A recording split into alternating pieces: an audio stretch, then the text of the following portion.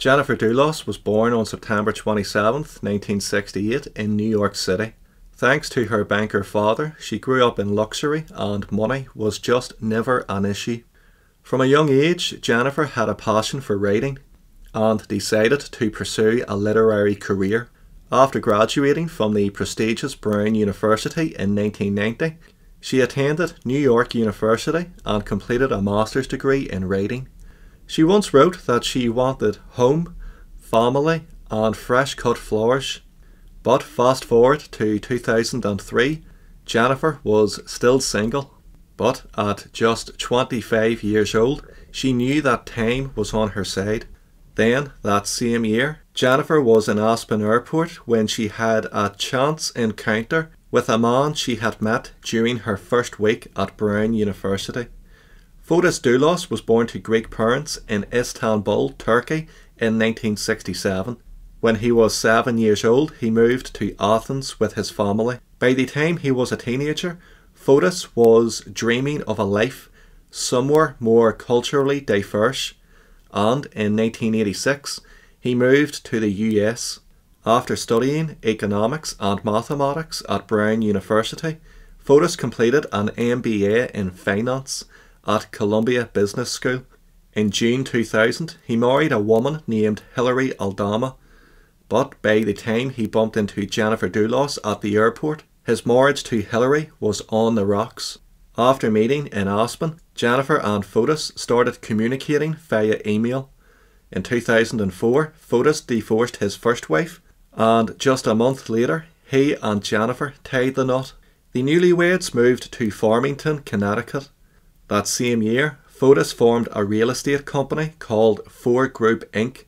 that specialised in luxury homes. Fotis funded his venture using millions of dollars in loans from Jennifer's wealthy father. One of the things that had first attracted Jennifer to Fotis was the fact that he wanted to start a family. The couple would go on to have 5 kids, including 2 sets of twins. From the outside, it appeared as if Jennifer had it all, but stormy waters were just ahead. Despite having 5 very young children to look after, Jennifer never let go of her dream of becoming a writer. She maintained a blog, and some of her posts offered glimpses into a marriage that was obviously becoming strained. In a 2012 post, she wrote, "I wish I were a strong person, and that confrontation did not both scare and appall me." Fotis also began to isolate Jennifer from her friends, a classic sign of abuse in any relationship. At the same time, Fotis started to isolate himself from his wife. He would be gone for days at a time, ostensibly on water skiing trips. Water skiing was a passion of Fotis's, and something that he demanded his children take part in also. Jennifer would later claim that Fotis expected all of his kids to grow up to become world-class water skiers, and that it wasn't unusual for her kids to train from early in the morning until late in the evening.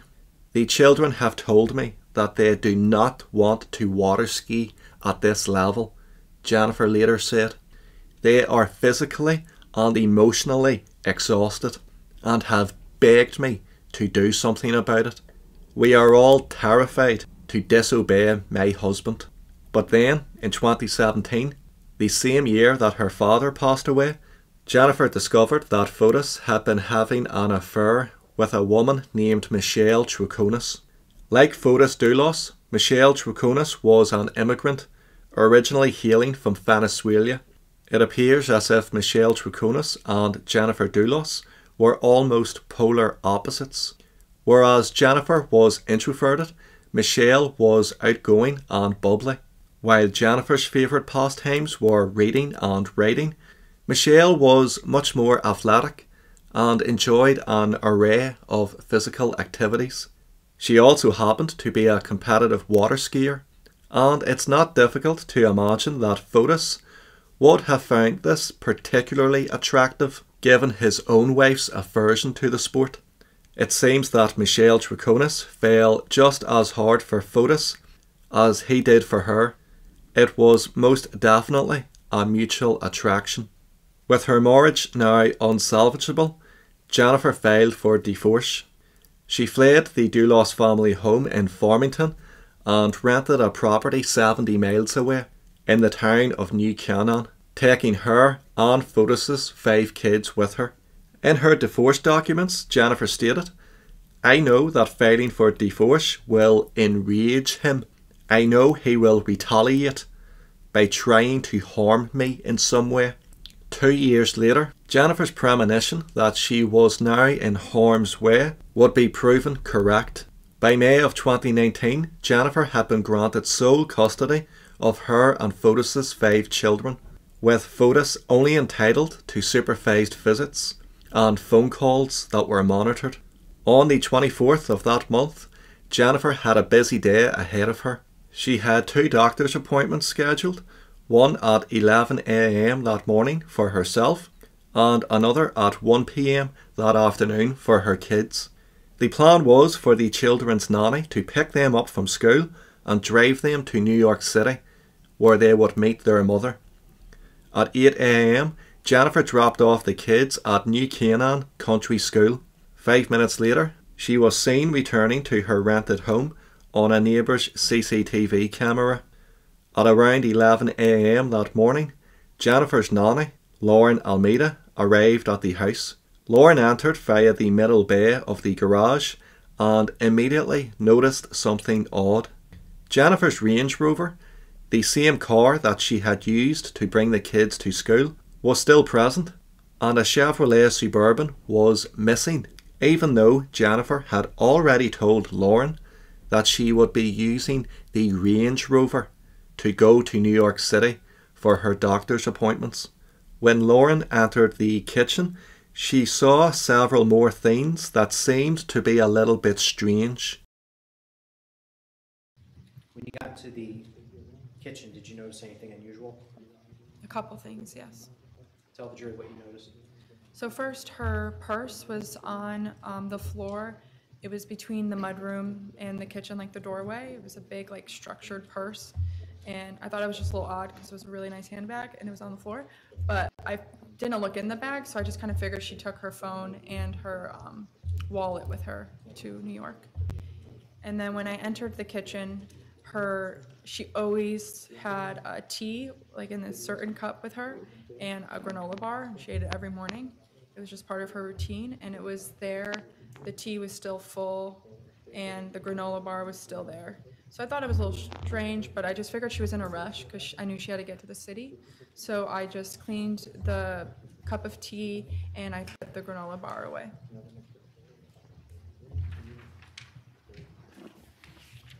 As you were cleaning the cup of tea, did you notice the paper towel roll on the countertop near the sink? Yeah, so the paper towel roll was empty, so I went in the pantry to go grab another one and noticed that there were only 2 rolls of paper towels left, which was odd to me because the night before I just put 12 rolls in there. But again, I thought maybe the kids spilled something and they used a lot of paper towels. At around 12:30 p.m, Lauren went to pick up the kids from school. 4 of Jennifer's kids went back to the house in New Canaan, while another went to a friend's house, as they didn't have a doctor's appointment. After feeding the children their lunch, Lauren instructed them to get their iPads for the car journey into the city. One of the kids couldn't find their tablet, so Lauren sent a text to Jennifer asking if it was okay for them to take the family tablet. Jennifer never responded to Lauren's message. The plan was for Lauren to meet Jennifer at Jennifer's mother's home in Manhattan, but when Lauren arrived there with the kids, Jennifer was nowhere to be found. Lauren tried calling her, but Jennifer never picked up. At this point, Lauren was wondering if perhaps Jennifer's own medical appointment was simply taking longer than expected. So she decided to take a cab to the orthodontist with the kids. While the children were going about their appointments, Lauren began to call different people who might have seen Jennifer, but nobody had. By now, Lauren was starting to worry. After the kids were finished with their appointments, She looked through the family iPod and accessed Jennifer's Google Calendar, which told her where and when Jennifer's medical appointment was. Now acting more like a concerned friend than an employee, Lauren took it upon herself to go to where Jennifer's appointment had been scheduled. She was informed by staff that her boss had never even shown up. Lauren returned to Jennifer's mother's apartment and called the police. When detectives arrived at Jennifer's New Canaan home, they immediately discovered something that Lauren had not seen: blood. A dark red stain was clearly visible on the floor of the garage, and blood was also discovered on the exterior of the Range Rover, the same vehicle that Jennifer was supposed to take to her appointment in New York City on the day of her disappearance. Blood spatter was also uncovered on the garage door as well as one of the walls. When detectives searched the kitchen, some more blood was discovered on the faucet in the sink. This blood would later be found to be a mixture of Jennifer and Fotis Dulos's blood. The house was declared a crime scene. Naturally, detectives got to work on tracking the missing Chevrolet Suburban. It was captured driving away from Jennifer's house at 10:25 a.m. on the morning of her disappearance. But crucially, it wasn't possible to see who was actually driving the vehicle. It didn't take long to find the Chevrolet. It was discovered just 3 miles away, parked against a tree in a secluded area. On May 25th, 2019, the day after Jennifer went missing, Fotis Dulos willingly went to the police station to be interviewed by detectives. However, shortly after arriving, Fotis' lawyer told officers that his client would not be answering any questions. Fotis wasn't under arrest, but his cell phone was seized, and officers got to work on securing a search warrant.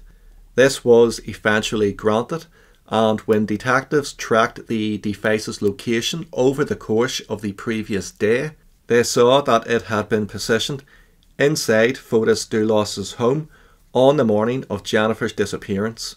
Obviously, Fotis' defense team could argue that this points to their client's innocence, but it doesn't take a genius to work out that a person and their cell phone aren't always in the same place. However, when detectives dug deeper, they did uncover some unusual activity on Fotis' cell phone on the evening of May 24th. It was discovered that at approximately 7:30 p.m, Fotis was on Albany Avenue in Hartford. Detectives obtained CCTV footage from the area, and what they found was nothing short of incredible. They zeroed in on a 2014 Ford Raptor that was registered to Fotis' real estate company. The driver of the vehicle was seen dumping trash bags into no fewer than 30 different trash cans. He was also seen disposing of something down a storm drain. Officers managed to obtain various pieces of bloodied clothing, including a shirt and a bra, from the trash cans, all of which tested positive for Jennifer's blood. They also uncovered zip ties and plastic ponchos. A search of the storm drain uncovered a pair of license plates. These license plates had been doctored with tape to read 5T6WBU, but in actual fact the registration for the plates was 516WDJ. It was also noticed that the male driver was accompanied by a female passenger. Detectives believed that the man and woman seen on the CCTV were Fotis Dulos and his lover, Michelle Troconis. On June 1st, officers swooped on a hotel in the town of Avon and arrested the pair on suspicion of tampering with evidence and obstruction of justice. Jennifer's body still hadn't been found, but given the amount of her blood that had been found so far during the investigation, in her garage, in her kitchen, on her clothing recovered from the trash cans, it was felt by most that Jennifer had almost certainly been murdered. When interviewed, Michelle Troconis freely admitted that she and Fotis were the couple seen disposing of evidence in the trash cans in Hartford. She also provided her boyfriend with an alibi for the morning of Jennifer's disappearance.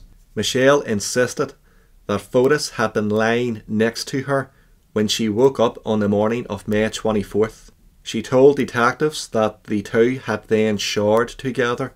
Officers searched Fotis' house and uncovered a series of notes that became known as the alibi script.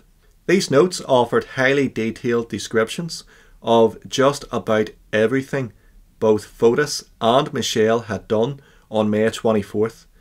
Every innocuous detail is recorded, such as Michelle jotting down that she made scrambled eggs with her then 9-year-old daughter. Detectives suspected that these timelines pointed towards Michelle's involvement in the planning of Jennifer's presumed murder. It seemed as if the couple had written the notes ahead of time, perhaps for the purpose of committing them to memory in case they were interviewed by detectives. After several interviews, Michelle told detectives that on the afternoon of the 24th, Fotis had called her up and asked her to come to 80 Mountain Spring Road. Fotis claimed that the house needed to be cleaned in preparation for a client meeting the next morning. In actual fact, 80 Mountain Spring Road was the house that Jennifer and her children were now living in, and it sat just 2 miles away from Fotis' Farmington residence. Michelle claimed that she began washing windows in the house, but gave up as the house was just too big. On another occasion, she told detectives that she had also been cleaning bathrooms in the property. Michelle also stated that at one point, Fotis had approached her and asked for some paper towels, supposedly to clean up some coffee that he had spilt in a friend's vehicle. This vehicle was a Toyota Tacoma that belonged to one of Fotis' employees, a project manager named Paul Gomeni.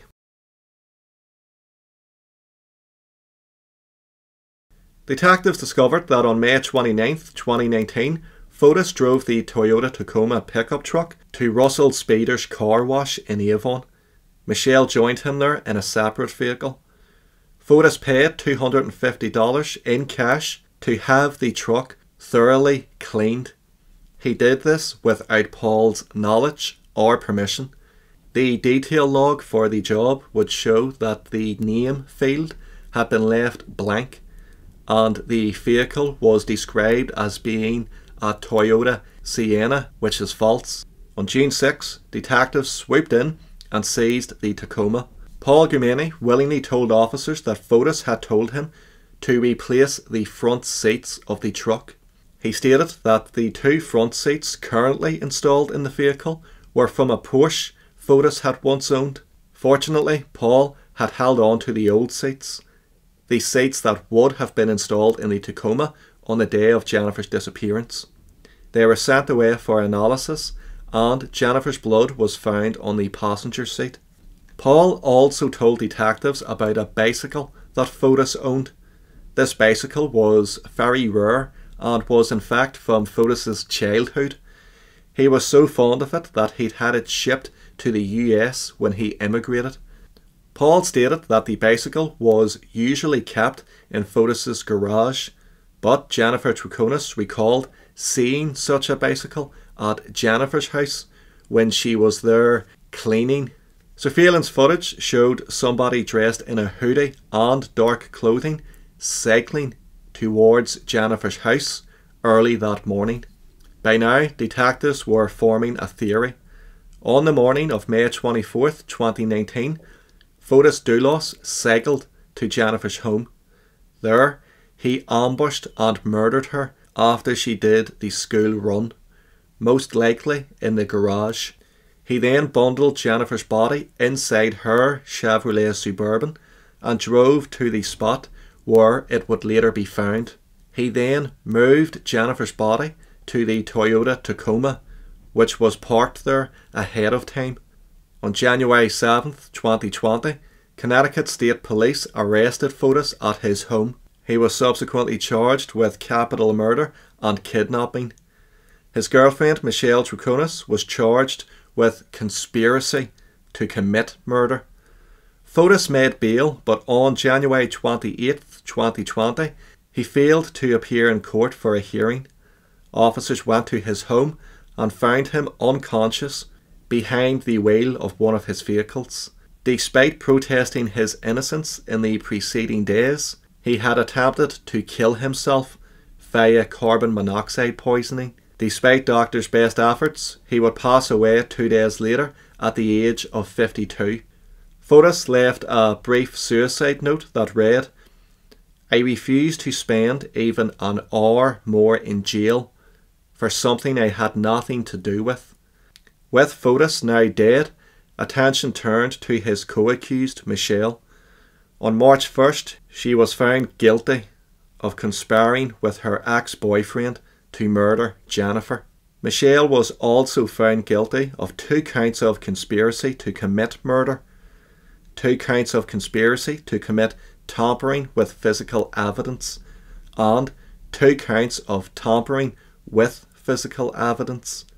She faces a sentence of up to 50 years behind bars.